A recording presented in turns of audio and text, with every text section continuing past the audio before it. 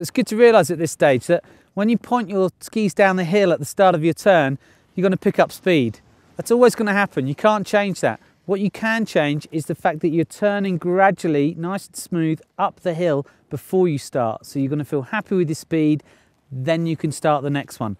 A lot of people do a bad turn. I think that was a rubbish turn, but in fact it was a turn before, didn't control their speed enough.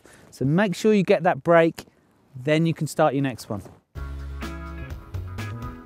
Down here, I want to make sure that I've finished off the turn before I start the next one. That way, I'll start the next turn confident and in control. The turns will have a nice rounded shape with no sudden movements. Okay, so you should be starting to feel a really nice smooth blend between the turns. Nothing's forced, nothing's rushed, just linking them together as smooth as you can. Perfect, let's keep going. Stand on the top ski whilst rolling the edge over and let the skis come round naturally.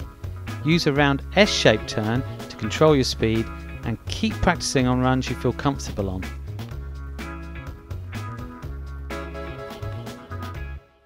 I hope you found that useful. Now you should be feeling the skis staying parallel right the way from the beginning of the turn all the way through to the end. Remember, if something's not working, go back a step and look at the basics. Next time we're going to be using some edging to feel some control and the shape of the ski to help you turn. We're going to find some more challenging terrain and then finally looking at the line choice. See you next time.